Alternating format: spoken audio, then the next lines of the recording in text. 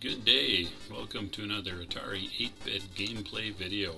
I've got queued up for you here a game called Tempest Xtreem. Now this is a demoware version, which is entirely reasonable, as this is a commercial game published in 2008 by the Atlantis Games Group. Original Tempest, copyright 1980.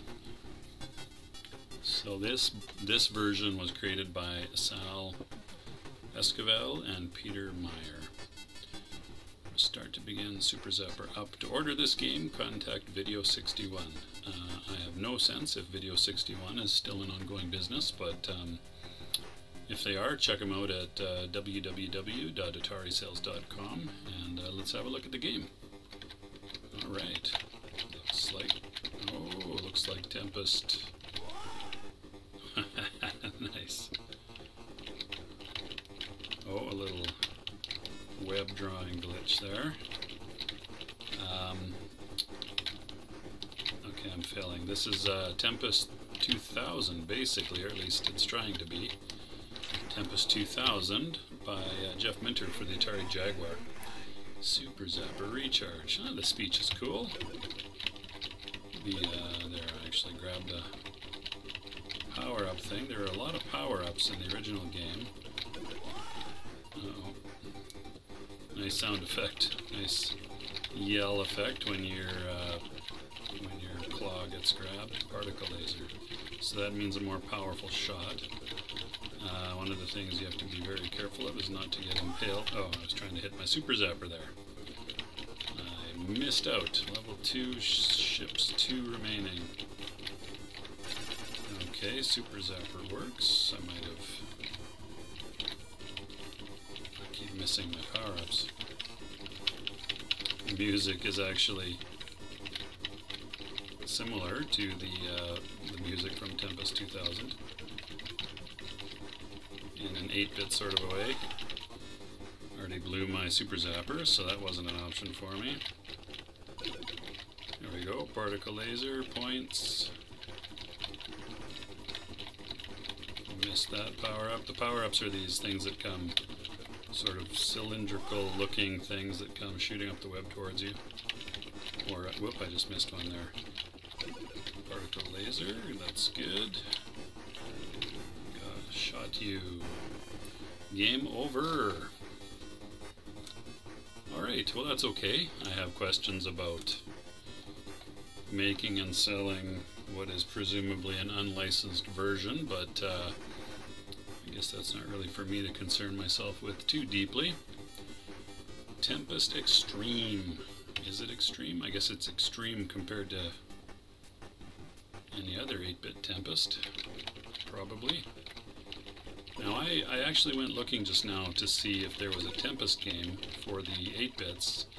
I do have a sort of a vague memory of a Tempest game, but that's about all I can say about it. I don't remember much more about it than that I thought there was one, but there doesn't seem to be. So there was a little bit of suggestion that Atari had a prototype in the works, but didn't sound like it was ever completed.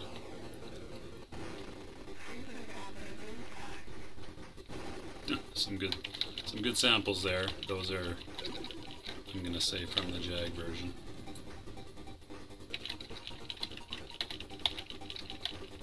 Control's not bad. It's not super precise, but it's not bad. Oh, what is that? That's a little electrical thingamadoober. I don't remember that being a thing so early in the game. You have to check out the state of Jaguar emulation. I should have Super Zappered there. Because that was a game, actually I have a Jaguar sitting somewhere in my house. Not currently hooked up to anything. I believe I own Tempest 2000 for it, along with a couple of other games. I don't have tons of games. Thank you for playing. If you want to enjoy the full version with 64 levels, 7 music soundtracks, high quality digital wave sound effects, you may purchase the cartridge. Okay, fair enough. Fair enough. yeah, I guess I wasn't really considering that this was maybe just a special couple of 2 or 3 levels specifically put together for the demo, which is likely. Not bad, not bad at all. We did see at least one bug, but hasn't cropped up again. There's a way in the original Tempest, I think, as well as Tempest 2000, to sort of lean with your claw a little bit, and you could then have a pretty good chance of shooting the baddies that make it to the edge of the web. My goodness, I am not doing very well, am I? No, sir, I am not. Particle laser. So the color of the power-up doesn't actually seem to mean anything. For the 8-bit, that's an amazing sample. Particle laser, and I suppose I should have Super Zappered. Super Zappered. So once those guys get to the edge of the web, wow, they come up pretty fast. They do come up fast. Game over. Well, I think as far as the demo goes, I've explored everything there is to explore with this, so not a bad little game.